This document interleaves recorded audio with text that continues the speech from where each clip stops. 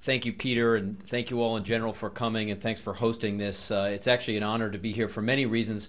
One of them is just the general expertise we have looking around the audience of people who have worked on Afghanistan, worked in Afghanistan, are from the regions, from Afghanistan, from Pakistan, from India. The just general knowledge level is quite substantial. So it really is an honor. And I'd like to make this a dialogue. So what I'll do is speak for a little bit, and then we'll open this up to questions and answers, and make this really a substantive dialogue rather than me speaking to you. What I want to do briefly is outline, based on the work that I did looking through some of the U.S. intelligence, KGB,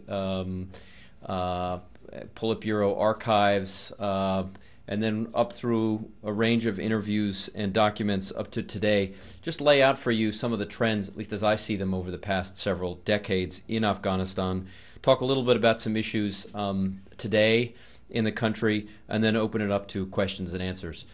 Now, first, I wanted to begin by a story that I've heard several times from friends in Afghanistan about the American. You may have heard this one. There's an American who is walking actually somewhere around the city center now in Kabul, and an Afghan comes up to him and says, "You're obviously a Westerner. Maybe you're an American. How long have you been here for?" And the man says, "Well, I'm actually writing a book on Afghanistan." And so the Afghan says, "Well, that's great. You must have been here for a long time doing research, talking to a range of Afghans, traveling around the country." He says, "Actually, I just got here yesterday." So the Afghan says, "Okay, well, you just got here yesterday. You'll be here for a long period of time. You're going to travel up into Mazar-e-Sharif. You'll go down to Kandahar. You'll travel out to Herat. You'll spend several months researching your book." He says, "Actually, I'm leaving tomorrow." And so the Afghan looks a little puzzled and says, "Well, what is your book about?" And he says, "Well, it's Afghanistan. Yesterday, today, and tomorrow." The point, though, I think that has come clear the more times I've heard this is, in general, the reputation even of the Americans, the staying power in Afghanistan has come under some scrutiny for, the involvement in the 1980s, helping back the Mujahideen, and then pulling out in the early 1990s, the end of the 80s and the early 90s. So that's sort of, one indication I get from talking to people, this question about the U.S. has now entered back into Afghanistan. What's its staying power? Not just what is it doing, but what is its staying power?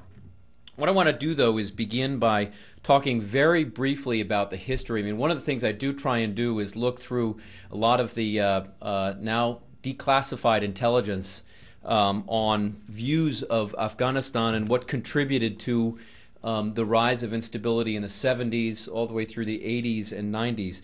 And there are a couple of things that I would note, because I think they have direct relevance to what is going on today.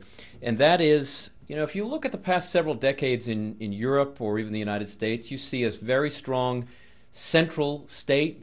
You've even seen socialism or various parts of socialism, including health care that has become very centralized in a range of states. My wife is from Canada. The healthcare system there is very centralized.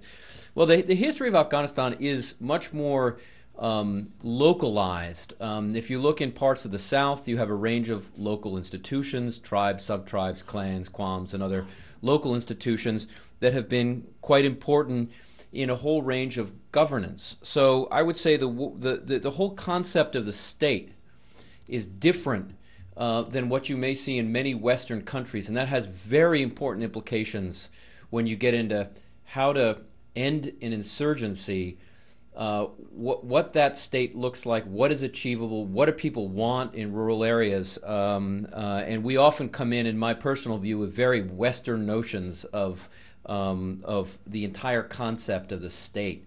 That I think is important. The second issue that became very clear is really the role of outsiders, and a lot of the intelligence assessments were quite clear about it. I'll just read a very brief segments from a few of them. These are from U.S. CIA and Defense Intelligence Agency assessments from the early 1990s, even about the role of neighbors. Because the point is all of Afghanistan's neighbors and other major powers in the region have played helpful or harmful roles in the country. Indians, Pakistanis, Iranians, Russians, Soviets, and a range of others. So even as you go through a lot of the archival work, this really comes out loud and clear. So, for example, we have reports in the early 1990s, including national intelligence estimates from the U.S., detailing Jamiat was receiving large amounts of cash and military supplies, mostly from Iranian government sources. This is all quoting. Funds and supplies reportedly come from Iran to points in Tajikistan, where they're picked up by helicopters and ferried to the Panjshir and other points. We get this from a range of other countries. You get this on the Indians, for example. India has been New Delhi's primary foreign policy objective in Afghanistan is to counter Pakistan, and there are details on logistical supplies. The point is, though, as we've seen historically, the country has been, if you think back to one of the more famous books written about Poland, that's called God's Playground. There has been a sense that major neighbors have played a fundamental role in Afghanistan, for better or for worse, but to pursue their own national security objectives. And I think understanding today Afghanistan and understanding the insurgency and understanding governance means understanding that neighbors have, are, and will continue to pursue their own strategic interests in that country. So stabilizing it means fundamentally understanding that practice and that behavior. The book really focuses on what caused the insurgency, at least after the U.S. and Afghan overthrow of the Taliban regime.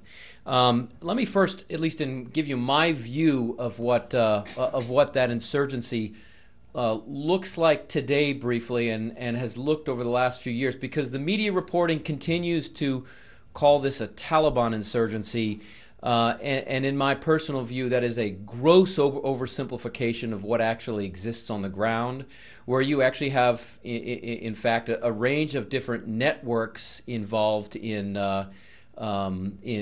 fighting. So you have clearly a range of insurgent groups, from Gulbuddin Hekmatjar's Hezb Islami to the Haqqani network, to Mullah Omar's Taliban. You also obviously have a range of Uzbek, now Tajik militant groups.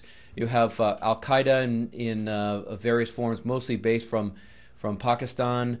And then you have a range of other smaller groups. There have been elements of Lashkar-e-Taiba that have been in Afghanistan. And I could go on groups, but the point is pretty clear. You do not have, this is not only a Taliban insurgency, there are a range of other groups, some of whom have fought each other historically. Hekmatyar and the Taliban fought in the early through the mid-1990s against each other. So again, differences somewhat in scope of some of these groups, but I think an appreciation for a more diffused and often decentralized insurgency than is generally understood, at least by the public more broadly. But what then led to, and of course, as the Obama administration has begun to do over the last several months, this is in many ways a regional insurgency, at the very least, understanding that every major group that I have just described has presence on both the Pakistani and the Afghan sides of the border. And in many cases, including Mullah Omar's Taliban, really has its command and control node in Baluchistan. With Haqqani, it's mostly in North Waziristan. You could that with Al-Qaeda, it's also in Pakistan and places like North and South Waziristan, Bajor. So again, this appreciation for the fact that this is I think a much more decentralized insurgency than most people realize, but also this is really a regional in scope. And so I would say then, getting to this question of what caused this insurgency, because I think as we look at ways to move forward, we've got to appreciate what caused the insurgency in general. This is after the U.S. and Afghan overthrow of the Taliban regime.